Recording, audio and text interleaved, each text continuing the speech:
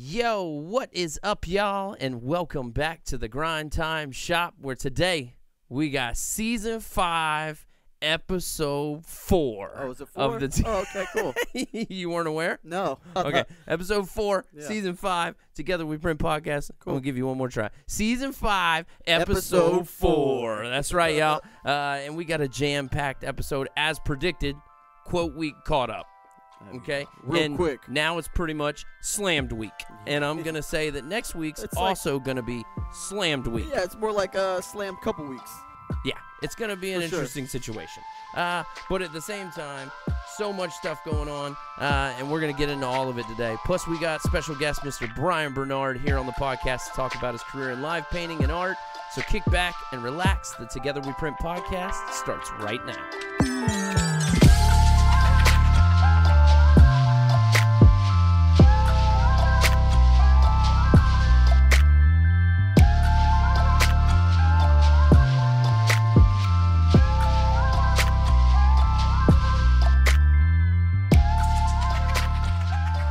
All right, y'all, and we are back, and it's been insanity this week.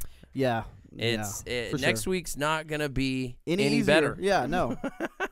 No. Blessed to be busy, and never a bad thing to have so much going on, but just as we predicted in the last episode, all of these quotes were going to catch up at one time. And they did. Yeah, everybody paid within about 3 days, about 8 quotes all at the same time.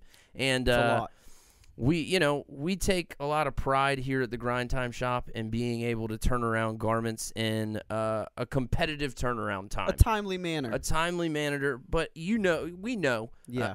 If you work in the screen print industry, and for those of y'all who really work in any art industry, competitive turnaround time is probably one of the most important things to keeping your business successful, because people want things fast this day and age, in the internet age where you can go on and Amazon can have. I mean, dude, I ordered a phone case from Amazon not long ago. Showed up the same daggum day. What? The same day.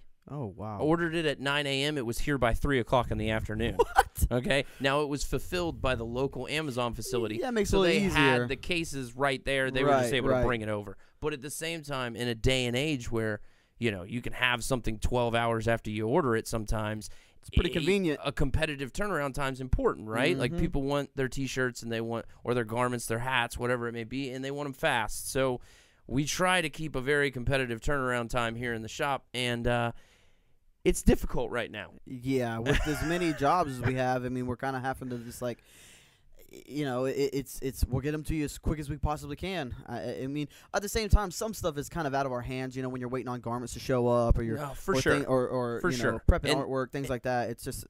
And especially with us not here full time. Well, and that's what I was gonna say. All makes it a little bit more difficult. That's what I was gonna really get into next, was just the fact that, like, we are a 2-man operation with a part-time schedule. So it makes scheduling and time management even more important than it would be in like a full-time shop, because we realistically are only here very small portion of the time throughout the week. Yep. And we really have to do a good job of sitting down and going, all right, Monday we got to knock out this, this, and this. Wednesday we got garments showing up for that. And we got to knock out this, this, and this.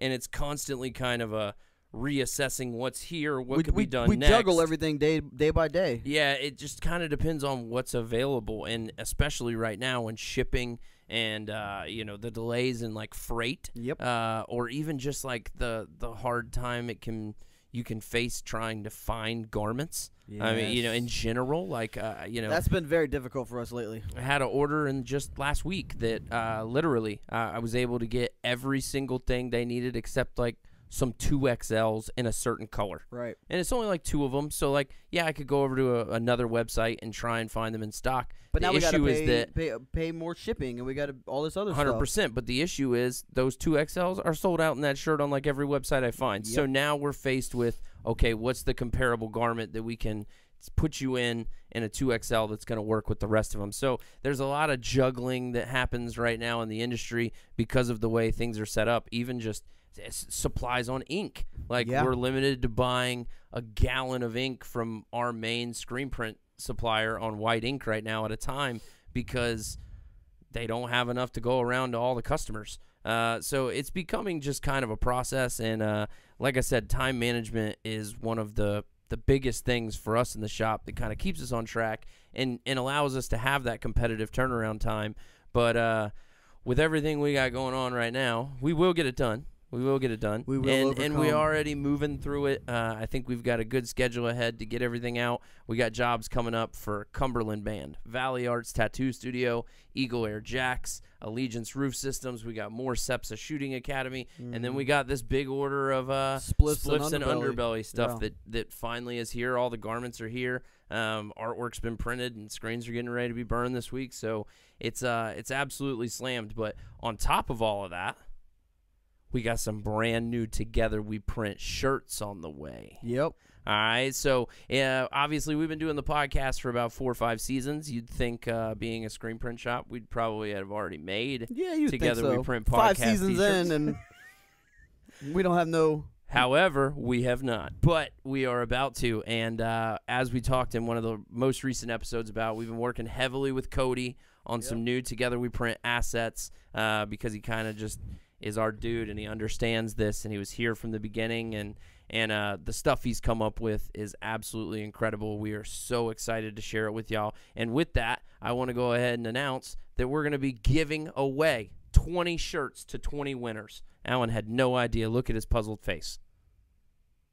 We're going to be giving away 20 of these Together We Print podcast shirts to 20 lucky winners. All you have to do is make sure you're subscribed on YouTube. Follow us on Instagram and Facebook. Links will be in the description of this podcast video right here. Send us an email to grindtimeclothingconcepts@gmail.com with your name and size t-shirt in the subject line. Make sure to include a name and valid shipping address in your email. The first 20 people to email us will get some Together We Print shirts mailed out in their size for free. All right, so y'all go ahead, follow all those steps, shoot us over an email. If you're confused on the steps, description of the video, description of the podcast, go ahead and shoot us over an email. First 20 people are going to get some Together We Print podcast shirts.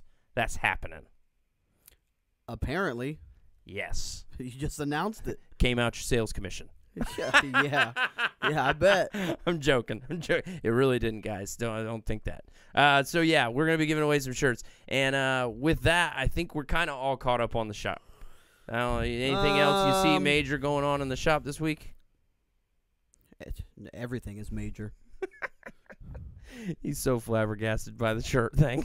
Yeah, just taken back by it. I got some shirts. We're going to give some away. Yeah, get excited. I see that. Yeah, I hear that. Yeah.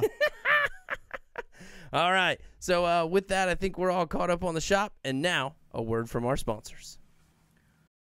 Today's podcast is brought to you by our sponsor, Allegiance Roof Systems. For all your roofing needs, commercial or residential.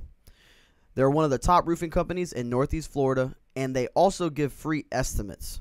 Call them at 904-449-2416 and get yourself a new roof that will last a long time. Once again, that's 904-449-2416, and let them know that the Grind Time Boys sent you. Allegiance Roof Systems. All right, y'all, and we are back. That's going to go ahead and bring us on into our Artist Spotlight section of the podcast. And for those of y'all who are not too aware what the Artist Spotlight is, it's just a time where we take a second to shout out people who are doing cool stuff. We all get caught in the monotony of scrolling through our phones every single day. We smash that double tap, that like button, that love heart. But who really sees it? Let's be real. The algorithms are not showing that crap to half the people. So this is just a time where we take a second to say, hey, we saw you. We think you're doing some cool stuff, and let's tell some people about it. So, Alan, why don't you go ahead and take it away with our Artist Spotlight for today? Well, it is on Instagram under Ramone Sketch. All one word, Ramone Sketch. He's an illustrator, cartoonist.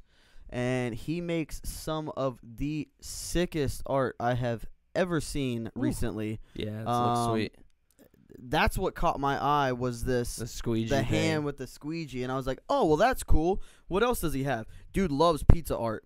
He does so much art with pizza and things like that, dude. It's just like, it's got a vibe to itself, dude. Look at this hand, down, coming out of the toilet. Pooping on a toilet. Like, it's just crazy cool stuff, man. Like, I really like it. It's really awesome. Dude is phenomenal. And then in the process of scrolling through all his stuff, up at the top, if you go up, you can see it says House of Printing. You click on that, and he owns a screen printing company. Oh, well, there you go. You can check that out as well. Oh, look at this squeegee boy. Yes, dude. Yeah, there's some really good stuff. Oh, like he's doing some of the art that he has. Look at that. Yeah, that's sick. On a bandana, bro? Is that a bandana? No. Oh, boxes. Boxes. Still. Wow. That's pretty awesome. That's on a shirt, you know. So some of this stuff that his art, these are bandanas. Yeah. So, he's doing sick stuff, dude. Yeah, dude. And he owns a screen print shop, which is awesome. So he's not only crushing it in the art field, but he's also crushing it in the printing. Yeah, man. I mean, it's so sick. So his screen printing shop on Instagram, I don't know how to pronounce that. Is it Sueva _ Negra or something? Yeah. I don't know. So it's CUEVA _ NEGRA. That's his screen printing shop. And then if you want to see his personal artistry stuff, he's Ramone Sketch. Ramone Sketch, all one word on Instagram. And looks like he's doing quite a bit of stuff for people. I mean, dude's got like 34,000 followers on here, so he's crushing it. He's got a big cartel store where you can go check out some of his stuff. So definitely check out Ramone Sketch on Instagram and everywhere else, and give him a like, give him a follow, show him some love. I know we're going to. Yeah, absolutely. I think we might use this guy definitely for some new designs or something. Design stuff. Yeah, I think that would be tight. So yeah, check that guy out. Well, that's what's up, and that's going to go ahead and wrap up our Artist Spotlight, which is going to bring us right on into our guest interview, y'all. Our guest today is a professional painter living in the Jacksonville, Florida area. He can be found almost any night of the week live painting all over town, at concerts, or even at many of the Spirit of Suwannee Music Park festivals. Please join us in welcoming Mr. Brian Barnard, y'all. Whee! Yeah. Hey. What's up, Brian? What's going on, guys? Not a whole lot, man. Thanks for coming out. Hey, thanks for having me. Yeah, man, this is going to be a lot of fun. So obviously, right off the rip, I'm going to just hop right into it. We've known each other for a while. I think I met you around.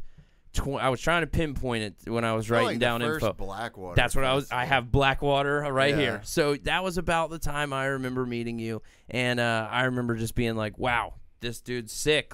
And then I found out that you were from the Jacksonville area, which is such a crazy thing. I feel like there's so many times that I was out at the Suwannee Park and I would meet somebody and I'd be like, "Oh, you're really cool. I've never met you before." I hang out with them for the entire weekend and then find out on the last day that they live like 20 minutes down the road in Jacksonville. It's just that big of it's that big small city kind of thing, you know? Definitely. But yeah, like I said, I remember meeting you and just being like, "Man, this dude's art is absolutely incredible." And me, that's visual art has never been my biggest thing. It's never been what I'm incredibly good at. It's audio art was kind of like always my thing, like making music, whereas visual drawing and everything, it wasn't there, man. I've really had to kind of train myself to see it and feel designs and design with shapes and subtraction of shapes and stuff like that. But I'm always interested, and I always start with the guest talking about the origin story, right? So I want to know, how'd you get into painting, man? Was it something that did you start drawing as a kid? Was your family into art? Kind of tell me how you got into that. Well, I've always been into drawing since I was a little kid. I remember being a 4-year-old, and I've got one older brother, and he used to draw, and I'd watch him draw, and then I think that kind of encouraged me to draw a little bit. Yeah. But I was always kind of just had a natural inclination towards drawing and sketching and stuff, and I remember being like, "Oh, I made the best finger painting in kindergarten or something like that." Yeah. But along the years, I always kept up with my artwork and drawing, but I didn't really get into painting until I started going to college. Okay. And I live in Fernandina Beach, right north of Jacksonville, in the area here.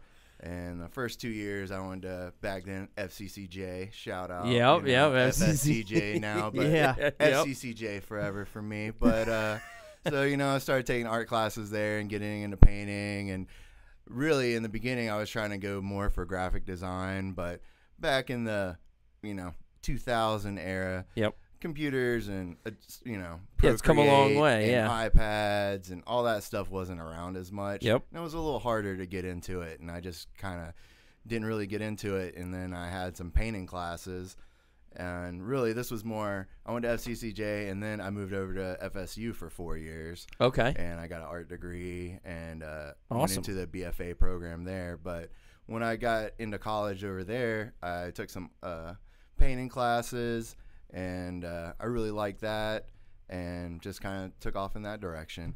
And so I really have been painting since about 2000. Gotcha. And right now I'm about to turn 42 in April. So, for the last 22 years I've been painting. In the last, 38 years I've been making artwork. That's awesome, man. That's absolutely something crazy. That I feel like in olden times, art and artisans and small communities were a much bigger part of communities. Oh, 100%. And like whether it was painting, pottery, or basket weaving or something, like certain people are just made to be creative types. And I just always felt that about myself, that whatever time I was born into, I'd be like some sort of creative person. Yeah, for sure. But yeah, I was painting all throughout college and everything, and then I moved back to the area in around 2006. Okay. And I worked in restaurants and pizza restaurants for like 10 years, like a lot of us.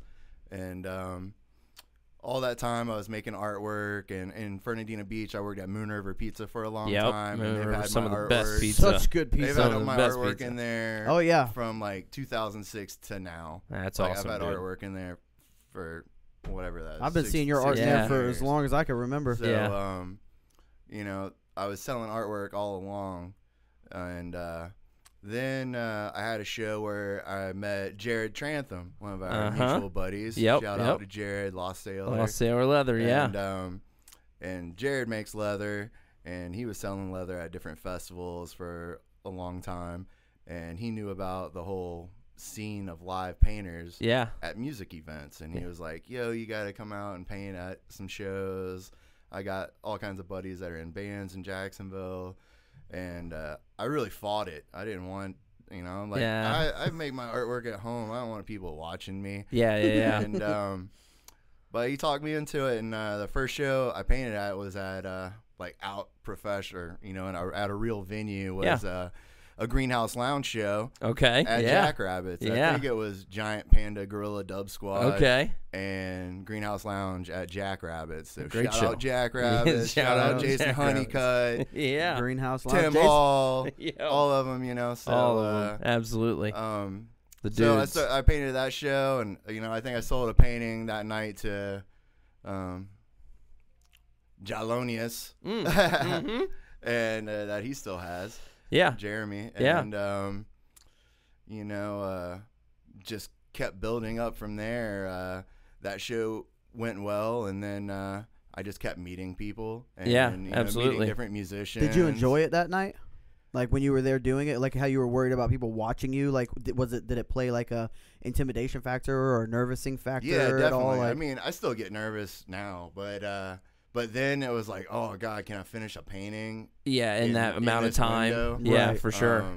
And then that would be something that I would think would be a struggle. Like for me, when creating a design, sometimes I'll take like weeks on it. Like I'll literally go back and forth trying to get a design finished up, and it's one of those things where I'll work on it, tinker on it for a few days, and then I'll walk away for a few days, and I'll come back. And when I think about the idea of having to like sit down in a blocked out amount of time and go from start of conception to finished product, it definitely seems intimidating. You know what I'm saying? It seems like something you would have to work at getting towards, Yeah, definitely working on painting faster, not really worrying about people watching you or talking to you. 100%. While you're painting and all that.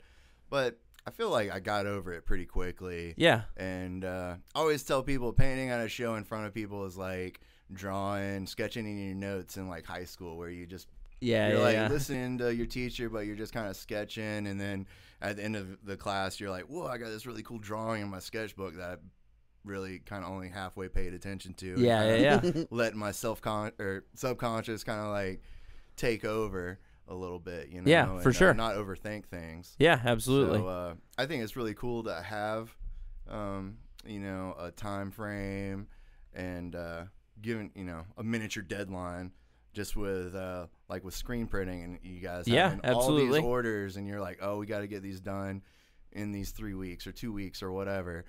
If you had 2 months to do it, you would take 2 months to do it. But you're like, oh, we got to bust ass. We got to get this done in 2 weeks. Yeah. How do we make it, you know, how do you make it happen? Yeah. So I think deadlines are very important because artists at heart, even though we love creating things, we're also lazy people as well. You know, we all procrastinate. Yep. We all like, oh, man, I love making artwork, but sometimes I just want to lay on the couch. Yeah, 100%. So having deadlines, and so I think of a concert as a little miniature deadline. It's a window of an opportunity, and, you know, it's been very beneficial for me. I tell people I think I painted about 3,000 paintings in the last 10 or 15 years. That's awesome, man. And like, you know, I've got paintings in thousands of people's homes, prints, stickers, and thousands of people's homes. T-shirts, stuff everywhere, man. Know, all over the place. And, you know, it takes just grinding away at, you know, chiseling away at that, you know, block of your artistic career where you get to that point where people recognize you, and just like going back to your trade shows and things, you're like, oh, we did them a couple of times. Next time, some people are going to remember us and recognize us and come look for us. That's kind of what happened to us when we went out to Furnace Fest it was our first year vending Furnace Fest, and we had multiple people come up to us and they're like, oh, you guys are the Grind Time guys. I listen to you on you know, on podcasts, or I watch you on YouTube, or I've bought whatever, you know. And it's just like, what? Like, really? Really? You're a real person. Really? Cool. You are real, and you live somewhere other than Jacksonville with our friends, you know? Yeah, it's pretty amazing to think that whatever you do, art, podcast, printing, that you can be a little part of somebody's life. Like, across the country, across the world. Yeah, you know, absolutely. Yeah, no, the internet has opened it up to it's made it so easy to get your message or your art or anything just to a worldwide audience, and it's a really cool thing. And I was actually going to talk about a little bit. So you went and painted your first show, and then you did that for a little while, but at some point in time you actually transitioned over to deciding that you were going to do this full time. And and you've been doing the full-time art thing now for years, am I correct? Yeah, it's been going on 13 years. I was going to say, and dude, that right there, let me give you a round of applause for that right there, my dude. That's pretty awesome. Yeah, you know, we still supplement the income with other jobs. We still have full-time jobs, and this is great. It's showing a lot of growth, and we're whittling away at that block, but it's not at a point where we could make it a full-time thing necessarily. So anytime you can see somebody, another artist or somebody that you're inspired by, you know, making art full-time for a living, I think you've won the game, right? You've figured out the cheat codes and you got there, man. I mean, dude, that's and not even cheat codes, but like you put in the work and you won the game, because I feel like that's being an artist, being a musician growing up. I remember being like, I don't need to be a rock star necessarily, but how could I make a living just playing music, like just doing that? Yeah. And I ended up transitioning, obviously, more into the booking side of things and like venue management, because that was where I was best suited, but it was also somewhere where I could make an actual solid amount of money, or you know, consistent money, whereas being in a band and we're playing in Alabama at blah, blah, blah bar on Thursday night, and we're getting paid $75. Yeah. And we're going to sleep on Joe Alabama's couch. Mm-hmm. And it's like, yeah. And I remember just kind of thinking, like, if I could ever get to that point where I could do my art full time and not have to do anything else, that's all I'm really looking for. Yep. You know, and I commend you greatly, man, because that's a huge accomplishment. It's pretty awesome for you to be able to say, look, I make my living and I pay all of my bills from painting. That's awesome. That's incredible. So badass. You know what I mean? And it's not like you wake up and you're like, oh, shit, I gotta go to work. It's like, no, dude. Like, you're like, cool. I get and I'm sure there are those days. That's awesome. Yeah, I would like to talk about one thing real quick. Yeah. Along that is that, you know, there's a people always want to think that it's like a rock star or a super famous artist or nothing. Yeah. And there's so much in between, like hobby and superstar. Yeah. You know, everybody, one thing people always tell me, and I'm like, gosh, why do you got to say that to me, is that no one's going to like your artwork, or your artwork's not going to be worth anything until you're dead.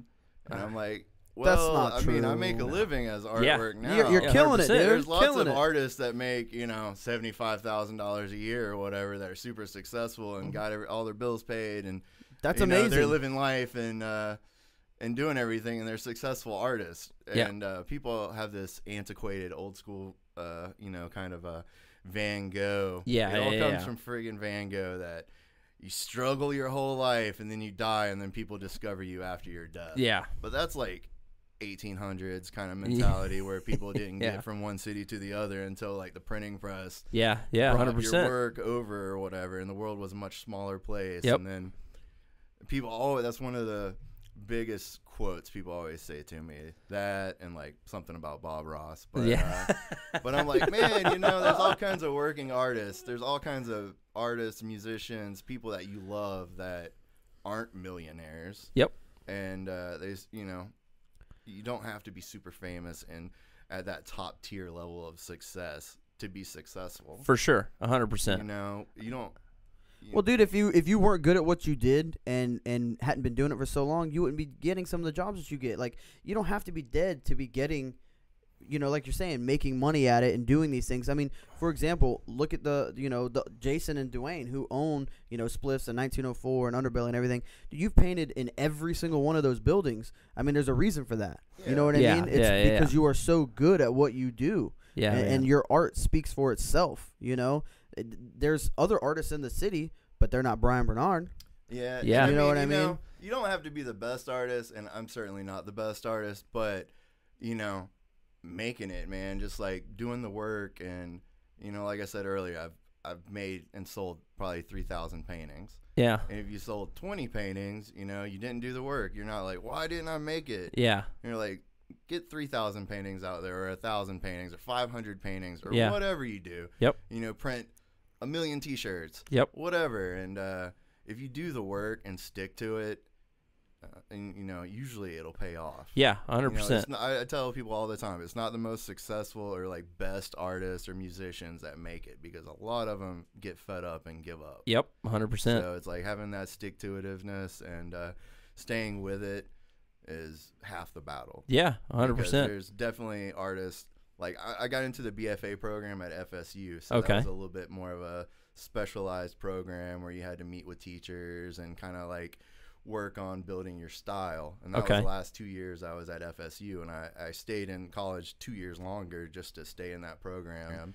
Yeah. Just to work on my style, because regular art school is just kind of doing exercises and learning basic things, but in the BFA program you're really kind of directed to create your own style and everything. Yeah. And I would definitely say you have your own style. Yeah, man, that's something you've accomplished. People always tell me that they can recognize my paintings. 100%. Anywhere, dude. 100%. Anywhere. House, they're like, oh, I didn't even have to see the name on it. 100%. No, but in the BFA program, there were so many artists in there that were better than me that I was like, oh, I'll never be as good as those guys. And like when we graduated, there'd be like every semester there'd be a graduation show, and you'd have a art show at the FSU museum. And everything. And like half the people that graduated with me, probably almost all of them, like just immediately stopped making artwork or got a job in some other profession. Like a lot of people, when it started working for Anthropology, it was a newer company back then, and they'd like worked as doing you know, setups for their displays and stuff in their stores and stuff, and that was still art and everything, but it was just people kind of quitting what they did and just doing something completely different. And even though I worked in restaurants and made a shit ton of pizzas over the years, I was still always working on my artwork and considered myself an artist. Yeah, for sure. It's kind of just like, this is what I do to pay the bills, but I'm really an artist. Yeah, definitely. And you know, I think that's a cool thing to have too. And so many people just have jobs that don't really mean anything to them. Yeah. And they go to work and they hang out and do whatever in their free time. Yeah, they just go through the motions, man. They don't have like something where they're like, they don't have a calling. Yep. Where I'm like, I feel like that's such an important thing in life, is to have something that you feel like you were put here to do. You know? 100%. But, yeah. But yeah, most people sticking with it. Like most people I graduated college from quit artwork, and they were just like, oh, it's an art degree. It's just a college degree, and I'm going to do something else to make money. Yep. And it's just kind of, I feel like I'm one of the only people that kept making artwork for the 20 years after college. Yeah. And it's paid off in the long run. It's yeah. paid off. And, yeah. And really, the last 2 years of COVID have been my best 2 years. I know. Ever. You sold a ton of stuff in the last year I had made a small note to discuss that when the pandemic happened, you actually, it seemed like, man, you went through the roof sometimes. You were doing the group page with the auctions, and it seemed like the people, obviously there are a ton of people that I know and from Jacksonville area that have Brian Barnard artworks in their home, me included. And it's one of those things where I feel like not having seen you out and about, because we couldn't go to concerts, and it wasn't one of those things where people were running into you, but you were obviously still at home painting, and you still obviously had things going on. And as soon as you found that avenue to be able to put those out for the people who were massive fans of your artwork already, just we hadn't seen anything recently you'd painted, and then all of a sudden it was just like explosion, man, and it seemed like it did really well for you. Talk about that a bit. Yeah, well, in the beginning of 2000, around April, everything shut down. Yeah. So I was just like, man, I make most of my money going out to concerts, painting at concerts, and selling stuff to people in person. Yep. And I was like, what am I going to do? I started doing this like daily coloring book, drawing. I remember that. Just giving that out for free just to kind of build some interest and stuff. And then I started a Facebook group that was the Brian Barnard Art Collectors Club. Mm-hmm. And I encouraged people to get on there and share their pictures of your stuff in their home. My artwork in their homes, to kind of make a little community and bring my fans together. And real quick, I got, like 1,500 people on there. But it was 1,500 real people. Yeah, and 100%. With social media and stuff, there's a lot of fake bots. Yes. And, followers that don't really interact with you. Yes. But I got like 1,500 people that were just posting stuff on my page all the time. And real quick, there was, I think, 1,800 paintings got shared on my page. It's awesome, man. And then I started doing, since I was just stuck at home, and I've got like all kinds of old paintings, or at the time I had a lot more old paintings. So I started just doing auctions and kind of clearancing stuff out and, making good deals on things to my customers. And I was just selling stuff all the time. And everybody was stuck at home all over the country at that time. So everybody was on Facebook. Yeah. Like just, I don't have anything to do today. Let's scroll through Facebook. Yep. And, you started seeing with musicians coming up with different live streams and stuff like that. And, virtual busking and all this different stuff. And it was kind of, I was doing the same thing. Like one day I did an auction that was just like on Fridays. I was doing a silent auction every Friday where I'd post, 10. The second time I did 30 paintings. Wow. And I had 30 paintings on a silent auction, and half of those paintings were selling for half price or discount or whatever, but some of them weren't. For sure. During one silent auction, I sold 30 paintings in one day. Yeah, it's amazing. And that was awesome. Like the best thing I've ever done, like as far as money making for a day. Yeah. Even though that's, months of work. For sure. Culminating into that. But yeah, I was doing that and kind of just, changing things up because I didn't have the physical audience in front of me anymore. Yeah. So, that had to be such a good feeling when you did it was, that. it was to have all of them sell in one day. It's mind blowing. Yeah. It's interesting to see, and we've talked to a lot of the guests on the podcast this season about the pivots that were made when the country shut down like that. Yeah, man, it was like sink or swim. Yeah, for any industry, everybody was like, if I don't do something different, I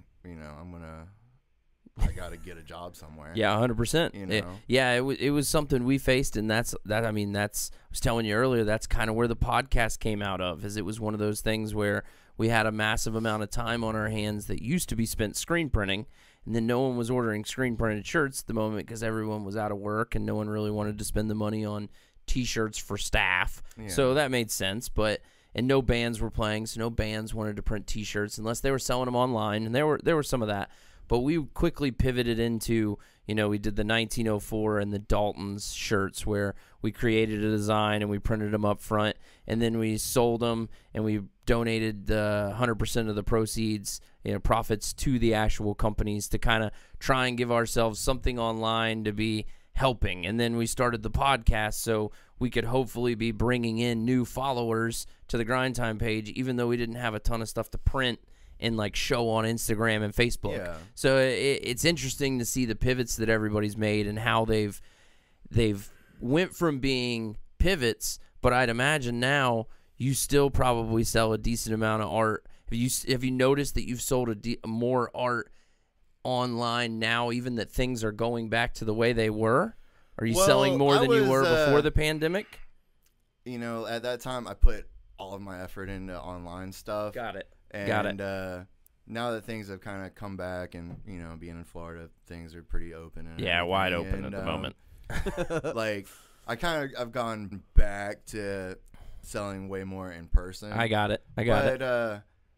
But that's kind of on me because, if you're doing everything, marketing, online, social media, and creating a body of artwork and going out to shows and all this, it's hard to keep up with everything. It's very difficult. It's real easy to get behind on your website or your social media. And stuff. We know that all too well. I've kind of gotten back to I don't post as much, but like then I was just online. I was like online for 10 hours a day doing stuff. Yeah, for sure. And for sure.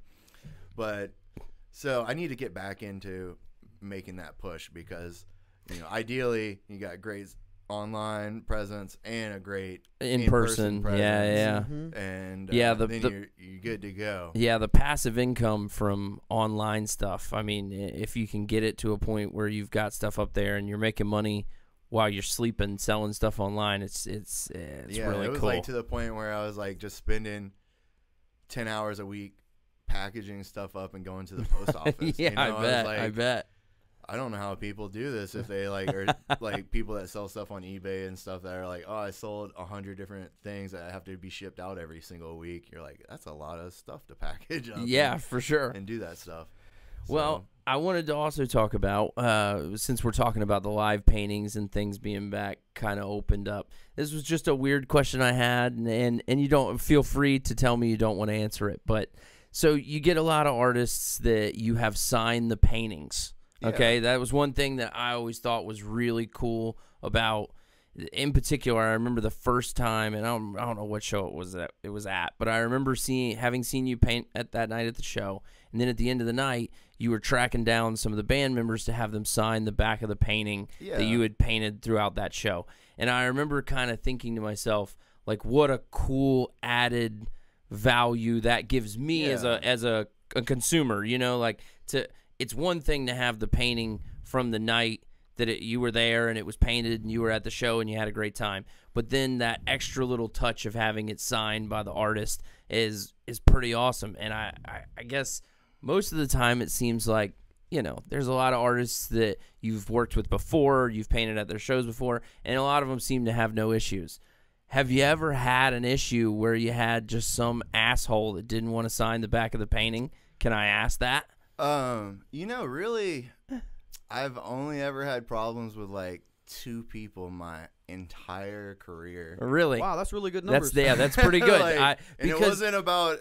I've never had anybody like about autographs. It's just a couple, 2 tour managers. Oh, that didn't want to let you to the actual tour artist managers for bigger bands. Yeah. And that was the only time I ever had any real trouble. That's awesome. And but usually artists, I mean, even if it's a bigger artist, I'm not dealing with superstars.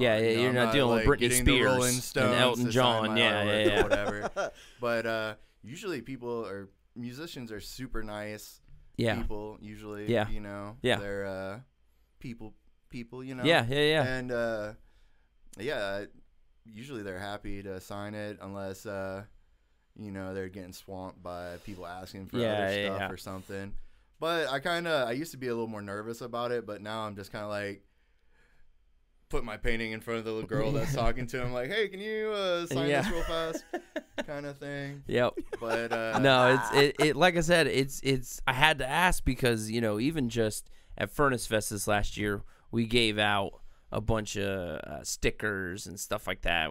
And you know, it had been a long time. I feel like when I was a kid, we gave out flyers at shows. Like that was the thing. Time. You would print like thousands of flyers, and I remember going out and standing outside of Jackrabbits on so many Thursday and Friday nights, handing out flyers for my show at Jackrabbits 2 weeks later when everybody left the bar at the end of the night. And I remember being a kid and getting a lot of rejection. Obviously, there's people who just don't want to take the flyer from you. There's people who don't have the time to sit down and hear what you're trying to talk about. And it was always interesting to me because I hadn't thought about it until we went to Furnace Fest. Mm-hmm. And it was, you had like 3 groups of people. You had the person who immediately took the sticker. You had the person who was like weary about it for a second, but then was like, oh, it's a free sticker for real? Okay, all right, yeah, I'll take the sticker. Yeah. And then you had the 3rd group of people that were like, I have blockers on. I have no talking to you. I'm not having anything to do with you. And whereas most of the musical artists I've met over the years have been really cool people and super receptive, and I also think that it helps that you're a creative, and I like to think that creatives is a big thing for us. Creatives inspire or embrace other creatives, and I would like to think that you wouldn't get a musician that would see, oh, here's this guy who painted this awesome painting while we were playing tonight. Let me be an asshole to him. Yeah. So, you know, but at times I definitely, it's obviously a little different than handing somebody a sticker, but at the same time, I always wondered, just because I would be nervous walking up to some of those artists and asking them to sign something, and I think that's maybe just my personality. Yeah. I could have a conversation with them when they're loading in for the show for 2 hours, but I'm weird about asking them to sign something sometimes, you know? Yeah. You know, one signature I had to chase down, and I kind of had to just jump in there before they like jumped in a limo and sped off, basically, was Frank Black from the Pixies played the old Underbelly. Yep. It's probably been about 10 years ago. Yeah. But I really wanted his autograph. I had a painting I did that night and this big silkscreen poster that somebody had done for that show. And, like, the person I was with at the time was like, no, don't bother him. And I'm like, what do you mean? Yeah. And, like, I just, like, once in a lifetime opportunity. I'm, like, jumping in front of the door so it can't, like, close. Like, we sign these real quick. And and he signed them, you know? It's like, sometimes you got to, you know, just take a... just put it out jump there, in there when the moment presents itself. But, but, you know, that was awesome. One of the biggest signatures I had, you know, like the Pixies. Who doesn't know who they are? Yeah, no, for sure, man. That's awesome. But, yeah, you know, it's definitely one of those things where it adds a little extra bonus of coolness or value to the 100%. Painting. There's been a lot of times where people wanted to buy paintings, and they didn't even care what the painting was. They just were like, they knew it was signed by the artist they liked. Yep. And at a show they were at. Like, people from New Orleans have hit me up about the paintings that I did with George Porter Jr. or Big Sam's Funky Nation or stuff like that. Or one time the Resolvers played at Freebird, and you know, I had a bunch of people that the singer from the Resolvers signed my painting, and look how big they are now. Opening up for the Rolling Stones and stuff. Yep. And it's huge. I'm like, I probably won't ever get that guy's signature ever again, you know, at this point, or right now anyways. But yeah, it's one of those things where it just is a little extra cool thing to capture the moment. Yeah, and man. Live painting in general is like that. It's like a time capsule. Yep. Even if I don't paint anything that's really relevant to that show, I'm just painting whatever I want as far as subject matter. Yep.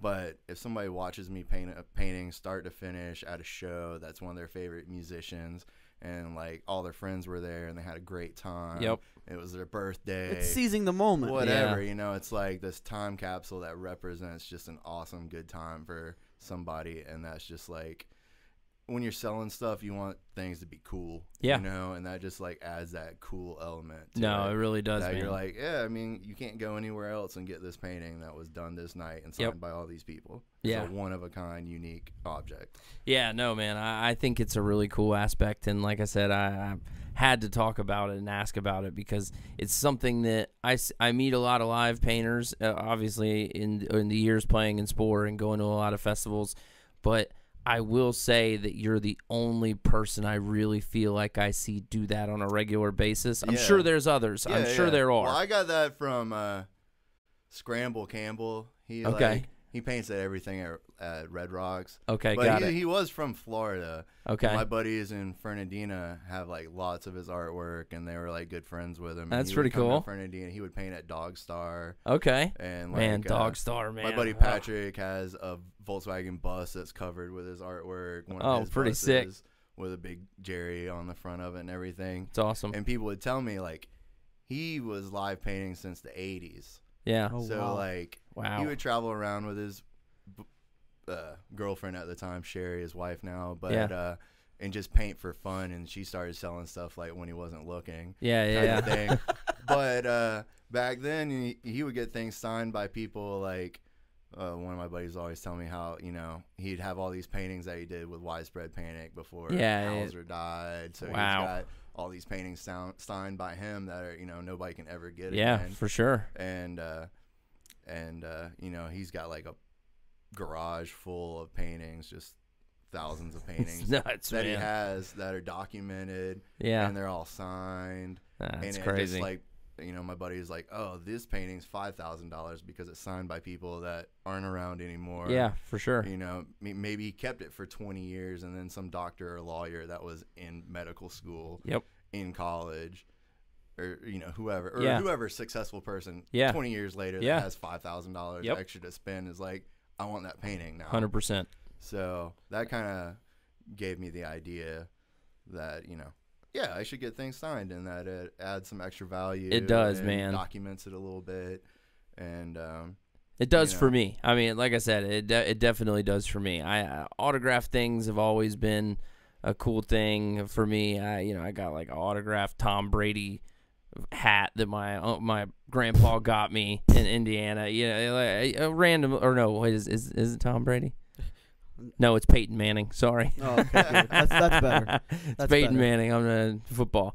But yeah, Peyton Manning signed like hat, and it's just like he worked for a Cadillac dealership, and he just happened to be wearing a hat and was seated next to him at like a NASCAR race, him and his brother, and it actually is Peyton and Eli Manning on the hat, and it's one of those things where they both signed it, and to me, it didn't mean anything, but I've had some buddies over the years who've been like major Peyton Manning, Eli Manning fans that are like, yo, you got a hat signed by Peyton and Eli Manning? And I'm like, yeah, the same hat. Man, I bet that'd sell for a lot. And I'm like, really? Like, that doesn't mean much of anything to me, but I think it's the context of it. When it comes to like an artist, artists are almost my athletes, musicians, and like that's always been what I've connected heavier to. So, but autograph things and stuff like that, like even signed Pokemon cards, I think that's one of the coolest things. Man. You get a Pokemon card signed by the original artist. For some reason, that holds such a high value. And it may to some people be like, oh, it's an ugly Sharpie signature on the front of the case or on the front of the card. Yeah. But to me, it's kind of like, man, that's the guy who did that. Like, that's pretty awesome, right? Like, or it was somebody like the band From the Night. Like, it really does. It provides that time capsule that I think really just kind of takes people back to that moment every single time they look at it. And it does add an incredible amount of value that I think is really cool.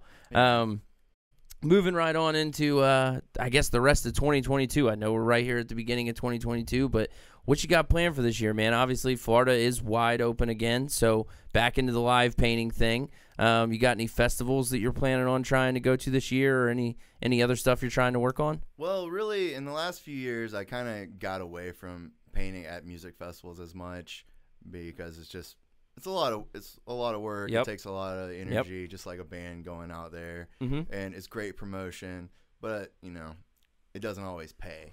Just like with bands, definitely. You're getting out there, you're getting yourself in front of a lot of people, and I would still always sell things, and I'd have successful, festivals and everything. But kind of as my business has grown, and you figure out what works, and you figure out what doesn't work, and you kind of try to whittle away things so you just have the most successful formula. So in the last few years, I've really just kind of stayed in the Jacksonville and Fernandina Beach area and worked on more projects around here. In the last few years, I've done a lot more mural work. And so Which you're in the process of right now. Yeah. I'm working on a new mural in downtown for our buddies at a new venture. And and hopefully that'll be open soon. And I don't know if they want everybody to know about it. Yeah, I think it's still a little really under wraps. I think it's still a little, but it's a little coming more soon. flavor for downtown Jacksonville. Yep. And so I'm excited about that. I've got some other murals lined up for some clients. In the last 2 years with murals, I've done more murals than I've done in the. I mean, you did the one to Underbelly. What was it? A year ago, 2 years ago, or what? The big Coppertail one. I can't remember if it was the end of 2019, going into the beginning of 2000, or if it was just. It was like right after they got it and started renovating. Right before everything shut down. Yeah. And that one's huge. Yeah. I did that one for Coppertail Brewing for one of their beer logos. So. It wasn't my artwork. It was recreating another artist's right, but artwork. It was still a mural you got to paint. Like a and tall, yes, and what I like about it, man, is even if it is like a rendition of like one of their artworks or their created logos, see your style it's a Brian. It, yeah, you can still very much feel like when you see that, and then you were to go over to like the old Spliffs location, and you'd see the other art that you had painted in there or anywhere else or over at 1904, you very quickly can start to tie together like, I feel like the same guy did that robot and that turtle or whatever in Jacksonville that did this Coppertail thing over there. Because you do have a defined style that I think is obviously one of the biggest parts of being an artist in general is setting yourself apart from everyone else and having something that's kind of your thing. And I think that that's one thing that definitely we notice, and I feel like a lot of other people notice, is just like even just all the way down to, man, I'll tell you what, I used to go to Lomax Lodge all the time when I was young, right? Yeah. When I was living in Riverside, and it took me years. Paintings. It took me years. Don't you have a painting somewhere over there near Lomax Lodge? Do you not?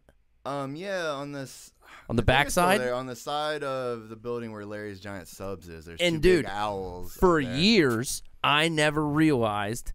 And then one day I'm walking by it and I go, that's definitely Brian, right? Like, that's Brian right there. Yeah. Then I see your name and I'm like, okay, well, there we go. Like, it's one of those things where even artwork that I had seen for years before I knew you as an artist, as soon as I got to know you as an artist, it started popping out more and more and more. And I'm like, oh, yeah, that's Brian. That's Brian. That's walking into my friends' houses. Oh, that's cool when Brian did, you know, stuff like that. And I think it works really well for you, man, and it's one of my favorite things. I love your art style. Obviously, we got to do some really cool T-shirts for you a while back, and that was awesome. But we love it, man, and we really appreciate you coming in and hanging out and talking with us a little bit about it. And anything else you kind of want to discuss before we move on into music and food news? Anything you want to talk about on the podcast? I mean... Why don't you tell at least everybody where can they find all your art stuff? I know we got websites, Facebook, Instagrams. You look up Brian Barnard Art on Instagram, Facebook, my Facebook group, Brian Barnard, the Brian Barnard Art Collectors Club. Get in there. You can just friend me on my personal Facebook, Brian Barnard. Check me out. And I've got links in my social media I've got a Threadless and a Redbubble store and a Big Cartel store. Yeah. But you can hit me up. You know, I do commissions, I do murals, I do a little bit of design work, custom paintings. Yeah, you did some sport designs for me that we've actually been reprinting here in the last year. Yeah. Yeah, we reprinted that octopus. I think we're about to redo the giraffe. Yeah. So, heck yeah, man. Yeah, that's awesome, man. Well, cool, man. Like I said, we appreciate you coming in and hanging out, and we're going to go ahead and move on into a cool little segment. If you want to hang out for a little bit with us, we'd appreciate it. Yeah, we got thanks for having me. Yeah, we got some music and some food news over here, all right? And these are fun. First, we're going to go ahead and start with some music news, all right? We're going to go ahead and kick it off with some music news. And I'm going to start with this right here. Let me get transitioned over for all the viewers at home on YouTube. All right, so Michael Lang, organizer and producer of Woodstock, dies at 77. All right. It's crazy. It's crazy to me just because Woodstock, right? I watched so many documentaries about Woodstock, and he's in every single one, dude. I mean, he is the founder and creator of Woodstock. Yeah, well, he was definitely a big part in it. And obviously, you've been living under a rock if you've never heard of Woodstock Music Festival. And I felt like this was a good one to bring up because obviously, Brian, you and me have done a lot of experience in the music festival thing. Yeah. We've been to a lot of them. And obviously, this was the model for all of them. Yeah, this was the precursor for everything that Blackwater and Bear Creeks and Wani and all that's kind of popped off of. And it's crazy. In fact, they did 2 Woodstocks. So they did like the original one, and then they did another one in the 90s. And I think both of them, the one in the 90s went really bad from everything I've read. This one was just absolute insanity. Obviously, the property got trashed. There was way too many people that showed up. It was like 2 different ones, man. It was like in 69, it was like peace, love, and happiness. And then you come out to the one in 99 or whatever it was. Yeah. And well, there was one I think there was one in 94. Yeah, there was, but it was a small one in like 99 or 2000. Yeah. So as funny as this is, and I'm not sure which one it was exactly that I went to, but I grew up, hearing about Woodstock, then going to music festivals, and then it must have been 2015, 2016. I decided to go up to a music festival that only happened one time in New York called the Hudson Project. Okay. Uh-huh. It was put on by the same people who put on like Camp Bisco and a bunch of other music festivals. And I'm like, the lineup was great. Sound Tribe, Bonobo Live Band, like a ton of great bands. So I'm like, I'm going to this thing. Get all the way up there. And as I'm arriving at the property, somebody I overhear that works for it tells me, yeah, this property hasn't had a festival since the Woodstock in the 90s. Right? And I'm kind of like, the Woodstock in the 90s? Now, which one? Or, is it the big one, the little one, whatever? Come to find out, it's the one where all the mud happened, and I only know that because the last day of the festival, Sunday morning, we wake up. Pouring down rain. I've seen Moby, I've seen Sound Tribe, I've seen Bonobo, seen everybody I really want to see for the weekend, except there's like Bass Nectar Sunday night. But I wake up Sunday morning, and it looks like it's going to torrentially downpour. Okay, I'm in my tent. I know that I'm like a almost 20-hour drive from home. I got to get back. So I look at my girlfriend at the time, and I'm like, hey, are you cool with just forsaking Sunday and just leaving? Like, let's just pack our stuff up, get to our car, and get out of here before the rain starts. Yeah, I'm into it. So we pack up, we leave. By the time we hit New York City, I start getting all the Facebook notifications that everyone's been evacuated from the festival property, and there's like a huge storm warning. Everybody's being sent to their cars. And then a few hours later, I get the notification that Blue Cross is being dispensed to people's cars to like give emergency food and water because they don't think they're going to be able to get out of their cars for like 20 plus hours. What? Right? And like all this nonsense. At the same time, I hear that Bonobo Live Band's playing in Central Park for free, so I wheel off into New York City. I get to see Bonobo Live Band a second time. I get to see Bonobo Live Band a second time for the weekend. And then I get home, and the whole thing's still going on. Like 2 days later, there's still kids stuck in their cars. There's cars that are stuck on the property in all the mud. And I guess the festival organizers had signed a deal with the local tow truck company that if any vehicles were towed off of the property for the festival, it would all be done through the local tow guy who has one tractor and one tow truck. Oh my! And there's 500 VIP cars stuck in like mud on the grounds. It was an absolute nightmare. But I ended up getting home, and they refunded me for my Sunday tickets because it was such a crapshoot. So there you go. I avoided all of it and then got some money back in the end. But it was at the Woodstock property, and I'm like, oh my gosh, Woodstock, right? All the mud, all the nightmare. But obviously, This was a huge thing. This is still something that like my kid's gonna read about in like history books. You know what I'm saying? Like, yeah, for sure. Woodstock was to this day, if you meet someone who's like some old timer who's like, yeah, I was at Woodstock, you're like, whoa. Yo, you got some stories. 100%. Let me hear them. I want to sit down and talk with you. Do you follow Richard Borders on Facebook? No. He's an old cat that's in Jacksonville. Okay. He's in his 70s, but he did like visuals and lights at somehow he was at every major concert ever. Like, look him up on Facebook. Yeah, I definitely Richard will. Borders. He's coming out with a book, and he's going to do a show at the planetarium, a light show. Oh, sweet. Dude, Sweet. Name any band. Like, he posts every day. At this day in 1968, the guy's got like a photographic memory. Yeah. He just posted. He's like, in 1968, I was on tour with Yes at this show. No way. At Madison Square Garden, or maybe it was 70. Yeah. But he's just whether it's the Beatles, like the craziest Beatles playing things in Jacksonville. Yeah. He was there.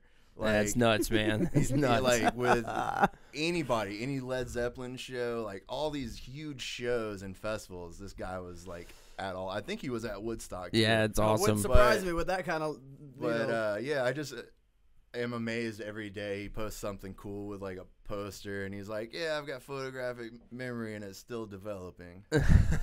But that's a good way to put it. But that makes me. Yeah, I've only met. There's one guy in town that I've met. He's actually an incredible jazz drummer. He used to play at the Casbah on Sunday nights. He did a jazz thing. He's a drummer that played at Woodstock. And he's from Jacksonville. People call him the captain because he wears a captain hat. Oh, my God. Oh, my gosh, dude. He's unreal. He's unreal. But if you have a conversation with him and you ask him about Woodstock, he will get all into it with you. He'll tell you all about Woodstock. It's pretty awesome.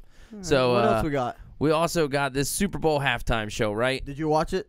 Yeah, I just watched the halftime show. Right. Yeah. Dude, the halftime show was awesome. Yeah, so the Super Bowl halftime show obviously hit super hard on that like nostalgia factor, especially for the millennial generation. I mean, if you were a 90s kid or grew up at all in the 90s and listened to Snoop Dogg or Dr. Dre. I mean, and if you grew up in the 90s, how did you not listen to Snoop Dogg, Dr. Dre, Eminem? I mean, it was kind of, whether you were into it or not, it was everywhere. I remember going home. Remember when Eminem came out, the real Slim Shady and all that? Yeah. And, man, it was just like TRL was broken. You know what I'm saying? Yeah. He had rocked that thing for #1 so long they had to retire his video. Yeah. You know? His music video was just on constantly. Yeah. So, but obviously the halftime show, big things. I'm going to go ahead and talk about it real quick because it was one of my favorite parts.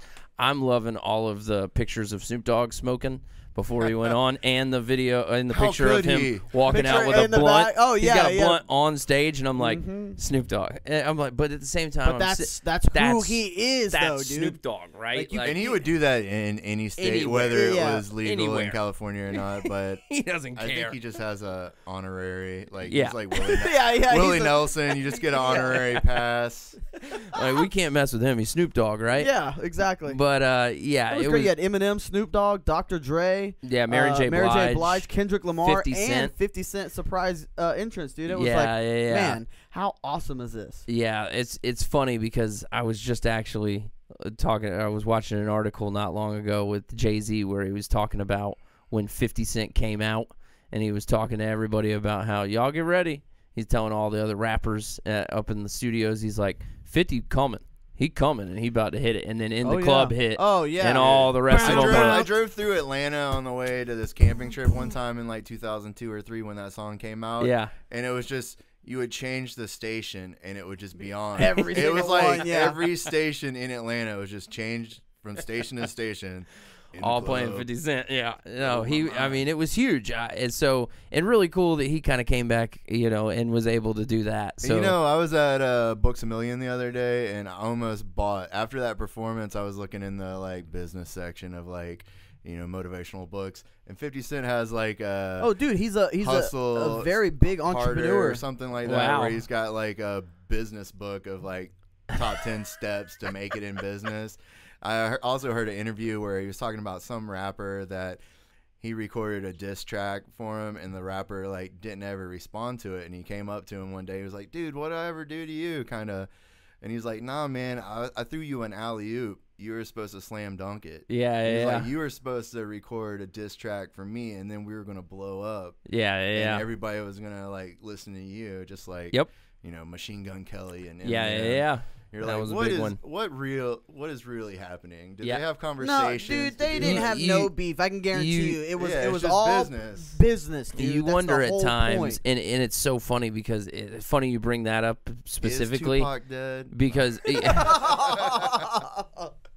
it's funny you bring that up because so I follow a lot of YouTubers from like the UK, and there's a big YouTube group called Trap Lord Ross. No, I haven't. There's a big YouTube group called the Sidemen from like the UK, London area, and part of a huge portion of their views 5-6 years ago, part of the big reason a lot of them blew up and they got a lot of their friends big careers on YouTube was because they all started writing diss tracks on each other.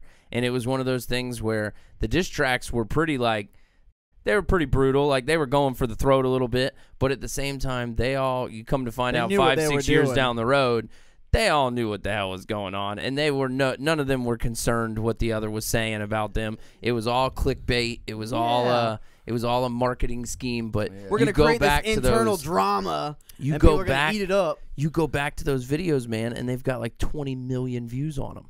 And you're sitting here like, oh my gosh, what a great way to penny a view or whatever some people get on their monetization. Yeah, what is it now?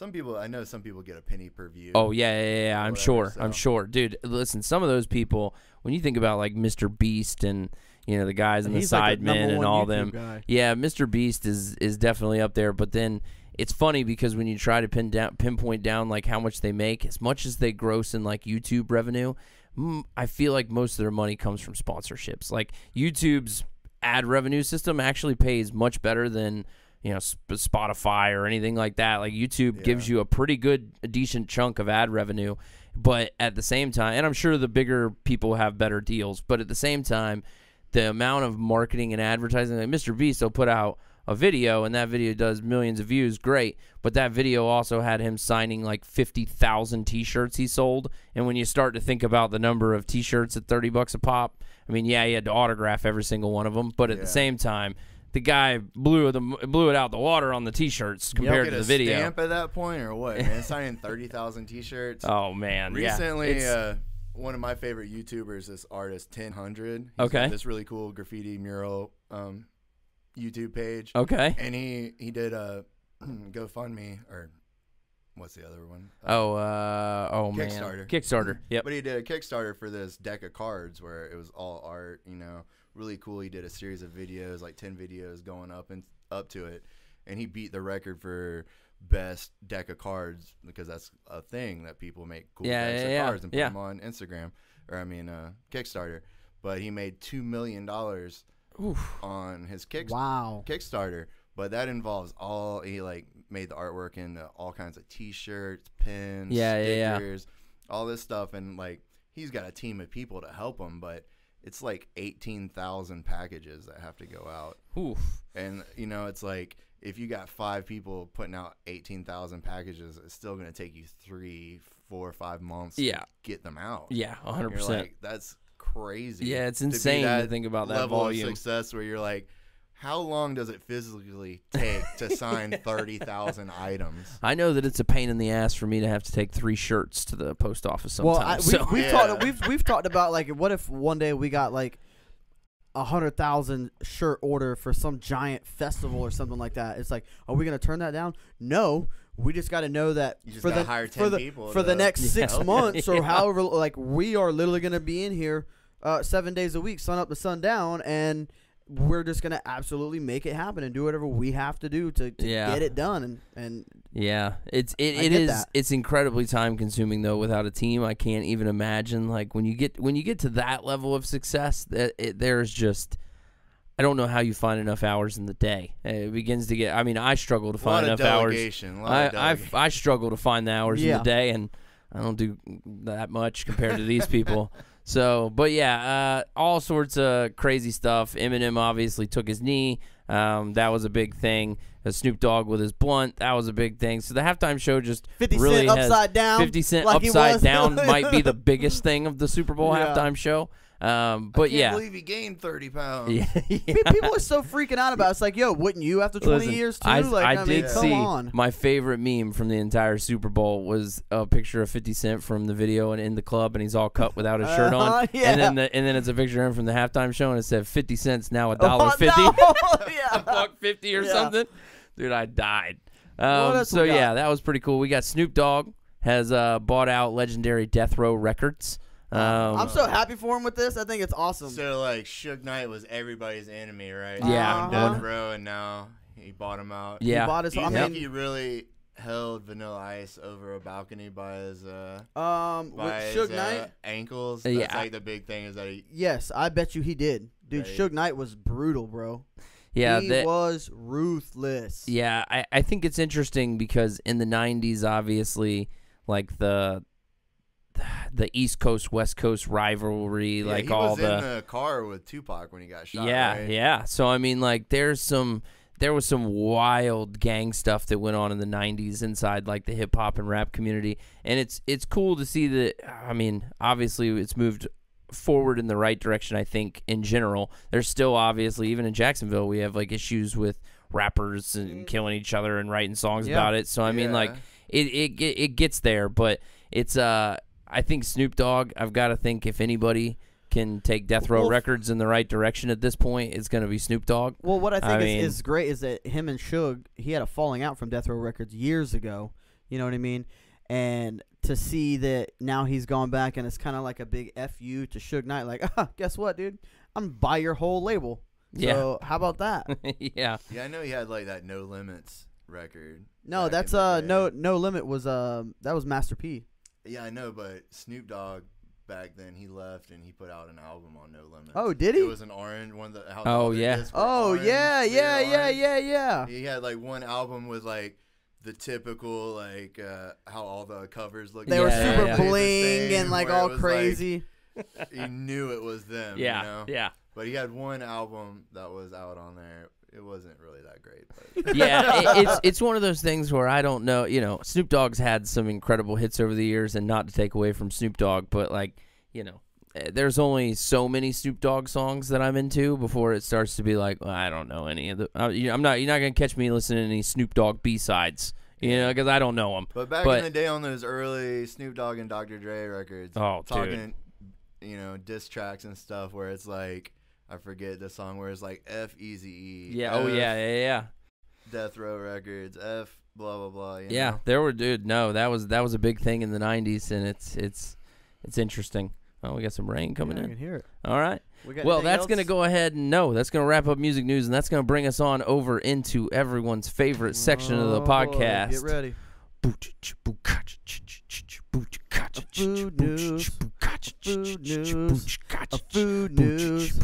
Food news. Live and improvised every single time. Copyright me, YouTube. Yeah, that's copyright me. It's our food news thing. So yeah, right here. There we go. Let's see what you got for me this time. Right off the rip, Alan. I'm bringing it out for you. Taco Bell is adding a flaming hot Cool Ranch Doritos Locos Taco to the menu. Bet. All right. I'm there. I'm not sold. So what? Listen, dude, we've already been over this.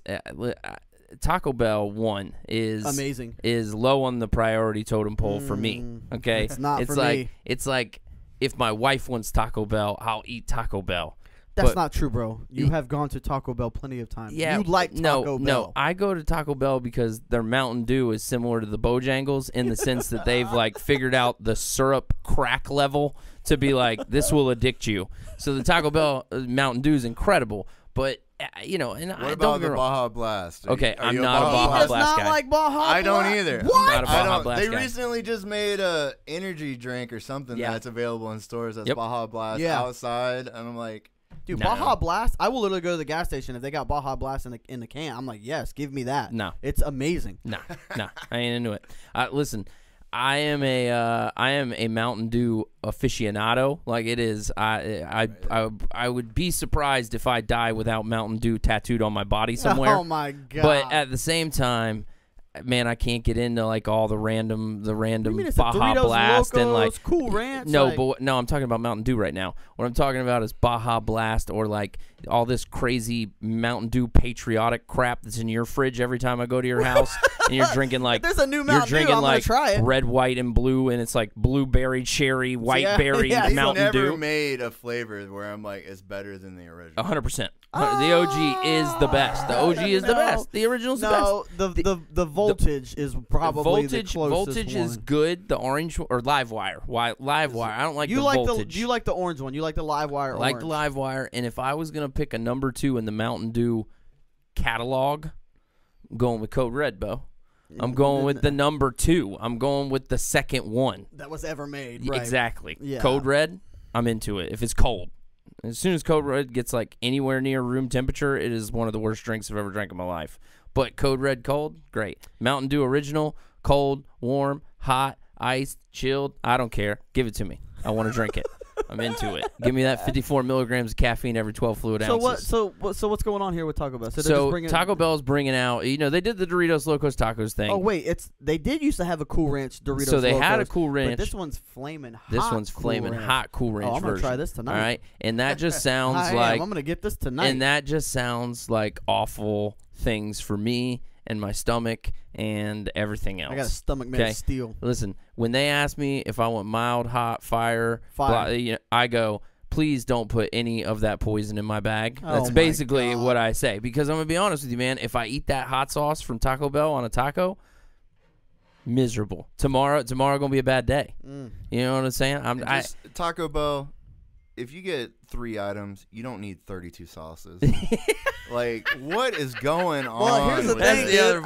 I like that because I stick them. There's places where they'll give you a napkin per item where you're like, oh, this messy stuff. But they're like, you got 1 soft taco, you need a half a pack of sauce.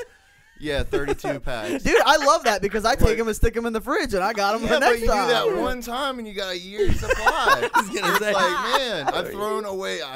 I'm like, I would like 1 or 2 packs, but it's to the point where I'm just like, no, thank you. I don't need any because I feel so wasteful. I actually went out. Taco Bell, Yum, I believe, is the corporation that owns Taco Bell and Lay's and Pepsi and all that, yeah. KFC and Pizza Hut and all that. Yeah. You could save some money, people. Just make a rule. Cut back on the sauce. 1 sauce packet per item. You don't need any more than that. Well, I don't know about that because bro. I probably use 2 to 3 packets per that's item disgusting. I use. 1 additional sauce just to have a bonus sauce. Not per item, per bag. But so like, it's ridiculous. I went out and bought a bottle of Taco Bell fire sauce. So why the hell do you need the packets of it? You have a bottle in your fridge. Because I've ran out, and sometimes I haven't went back out. How much was that Go bottle get of the Taco bag Bell and, sauce? like, get a bag of the packets and just like empty them back into it. You're just sitting there mixing the fire and the hot. You're like, oh, that's a really yeah. good Online idea, where, actually. Someone really like Aunt Jemima on the bottle, so they got an old bottle and they just keep refilling it with new syrup. And they're like, I love Aunt Jemima, so I'm keeping the bottle. And they've refilled it like 10 times in the last 2 years. Oh, it's hilarious. God. Whatever. I think it's funny. You know, I do like that idea of I've never mixed hot and fire together, but I bet that's really delicious. Now, well, I mean, you can try it tonight. I'm definitely right? going to try the that. suicide of all the sauces. Ooh. Get 10 of you, Yeah. put it in the bottle. Yeah. And you got your own. You might as well just put the sauce in a cup and just not even eat the taco. Throw the taco out and just drink the sauce. Half sauce, 1 little squirt of Baja Mountain Dew Blast. Shake it up.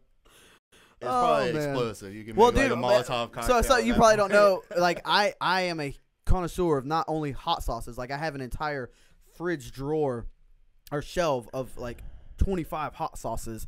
But I'm a giant condiment fan as well. Like I have to have everything has a sauce, dude. Like I can't not. So it's like where Chris can't stand condiments, I'm the complete opposite. No, and listen. like, I like condiments. I just don't like my food swimming in condiments. he can't stand McDonald's McChickens because of the amount of mayonnaise, and I'm like, yo, give it to me because I'll eat it up. I don't know what is wrong with McDonald's. Hey, I got 2 breakfast sandwiches, biscuits this morning. And I had to add mayo to them. There you go. Yeah. Well, on a breakfast sandwich, I could understand. Listen, Especially I'm a mayo. biscuit, I can do mayo guy. I can do condiments. My issue is that Alan's one of those people who's like wants to bite into a sandwich and have it like ooze out, shooting out the sides and all over his hands. Yeah, and I'm dude, like, I want it messy, dude. No, that just seems bad. But yeah, Taco Bell, you can go try this out, Alan. Mix yourself a little hot and fire sauce together. Yeah, they're also adding 2 more items. The Cantina Crispy Chicken Taco, which has chicken marinated in jalapeno buttermilk sauce. I might try that. Coated in tortilla chips. And then the Cantina Crispy Chicken Tortada. Okay? So Let's go get get yourself back on the potato front. All right, those fries, like, you take a cheap item. Potatoes are cheap. Yep. You turn them into those fries that are delicious, and you make lots of money. Yeah. Why do you got to take them off the damn menu every other? They're like, oh, we put them on well, there that's like for the Mexican one pizza's day gone. a month randomly. Yeah, I don't understand. The nacho fries were a home run in my opinion. For sure. Like what that if you're is not making money on something that people love, raise the price. Yeah, 100%. Continue. I'll pay $2 or whatever it is. I want those freaking nacho yeah, fries. 100%. No, those things are ridiculous. They're one of the best things that they ever did. All right, what's the other thing you got here? And this guy, all right, M&M's is ready for Easter candy with its new honey graham milk. All right, now see, bro, this is where you lose me, dude. God. What the hell are you talking about? Dude, have you ever had an M&M? Yeah, really I'm good not. to They're begin with. They're delicious, okay, bro. Yeah, peanut butter ones are. No, all right, listen. What is it about peanut butters that sounds better to you than M&M's honey graham? with a crisp rice center that's covered by milk chocolate and complete with brown and various shades of yellow shells. All right, the brown and yellow shells don't mean anything. Okay, that's just food coloring. But what I'm saying is honey grahams, I am a graham cracker person, okay? You remember being a kid and going to school, or at least we got them in, like, daycare. You'd get the graham crackers that were covered in chocolate, the chocolate graham crackers, little squares. You know what I'm talking about? Yeah. Dude, they're the fire, all right? Every time I go into a Dollar Tree, I walk out with, like, 3 packages of them to this day, okay? So the fact that, and my kid, she is an M&M's nut. All right, so if I'm at the house and I want some chocolate, 9 times out of 10, what can I rely on there being? But see, M&M's. I'm also that. Okay? You know, I'm not like, oh, I want some chocolate. I don't like chocolate. Yeah, but that's why you're wrong. I'm not wrong. I'm not wrong. So this is obviously a little bit of a new thing for, like, Easter I would not baskets. Eat this. I'm not gonna eat this. I'm also not. I don't like s'mores. Well, see, okay, all right. I'm not the biggest s'mores fan because I don't like hot marshmallow. I'm not. I'm not really a marshmallow. It's impossible to make, like, a perfect s'more. No, you're always gonna burn the marshmallow. It's gonna break to pieces. The marshmallow's burnt. The graham crackers are broken.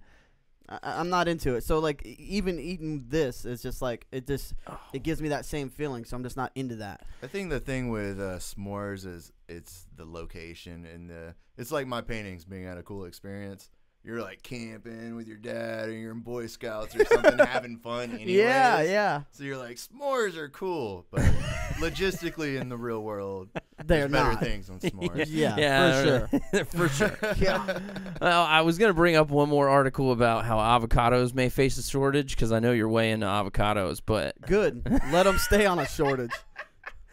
That's gonna go ahead and wrap things. That's gonna go ahead and wrap things up for today. Brian, man, we appreciate you coming out and hanging out with us today. Thanks for having me. We had a great time. Make sure y'all go and check out Brian Barnard online. You can find him everywhere: Facebook, Instagram, the Big Cartel Shop, Redbubble.